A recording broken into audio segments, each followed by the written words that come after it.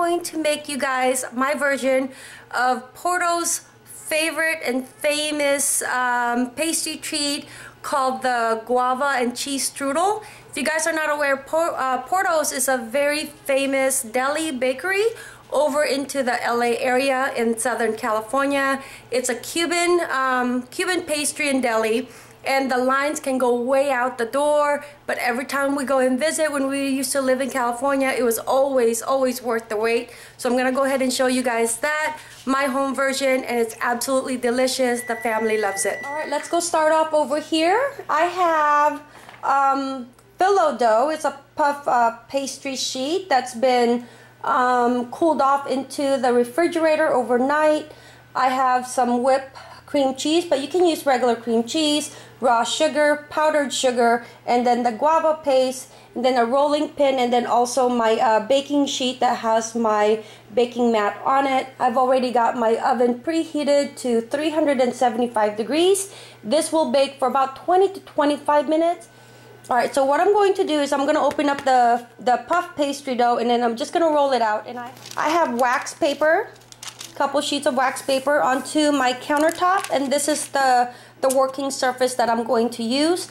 I'm going to sprinkle about maybe a tablespoon of powdered sugar onto it, and then roll out my pastry dough. And while before I do that, I'm gonna go get my cream cheese, and this one is an 8-ounce whipped cream cheese. I like to buy whipped for the family. It's just because it's just easier to spread, but I'm probably just gonna use about 6 ounce, and then I'm going to get about 4 tablespoons of the powdered sugar, mix that with the cream cheese so that you have a nice sweet cream cheese consistency. And then this is the guava paste, and this is about maybe a quarter, almost a half a cup probably of guava paste. And then I'm gonna set those aside and then work on my puff pastry dough.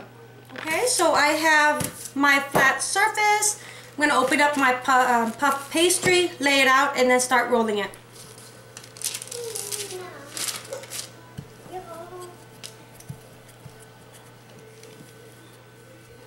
What I did was just I separated it, so I have the other half onto another cookie sheet, and then I just sprinkled the powdered sugar, cut this in half, and puff pastries are very delicate, so okay, that's half, and then cut this in half,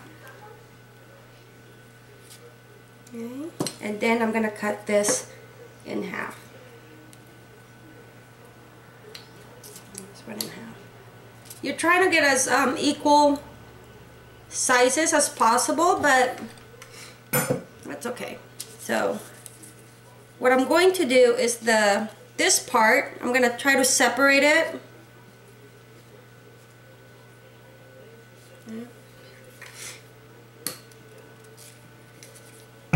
So I'm going to try to separate that into that. So we have 1, 2, 3, 4. We have 4 sheets for this part. Then just do a little slit like that. I'm just making it for the family, so it doesn't have to be perfect. That's going to be a little pretty design. And then you have your guava paste, and then your sweet cream cheese mixture, and then you're basically just gonna, the top part, the one that you didn't put a slit on, you're just gonna put some guava paste into that. This is super easy, friends. This is super easy and so good. And you don't want to overfill it, because then it's gonna seep out. But the amount you put, it's moving, just depends on your taste. Sweet cream cheese mixture with the powdered sugar, and again you're just going to put a nice dollop of that on top.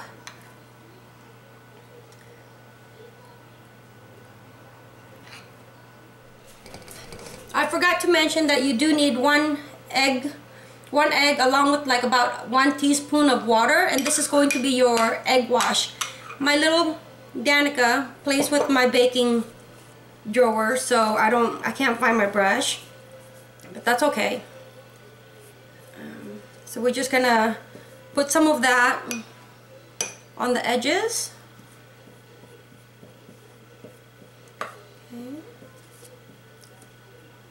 because the pastry is like really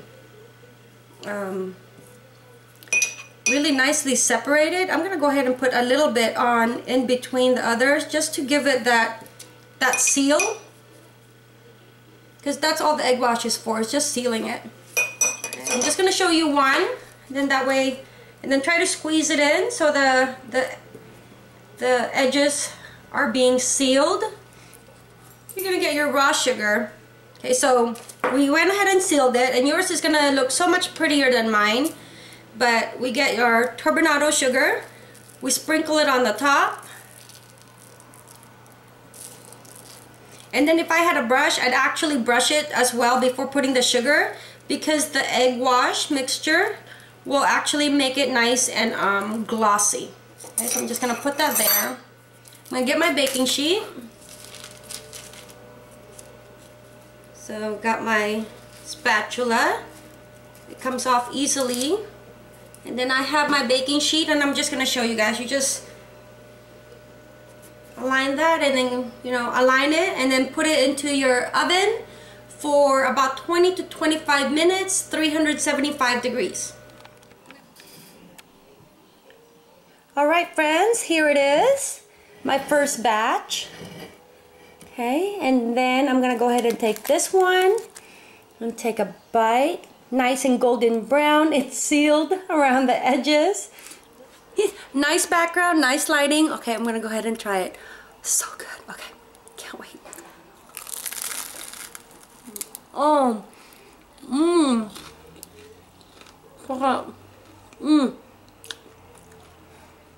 Make sure that you let it sit out for like about 3-4 minutes before biting into it, because the inside is really hot. I hope you guys enjoyed this simple recipe. As always, thank you guys for visiting A Simply Simple Life. Mahalo!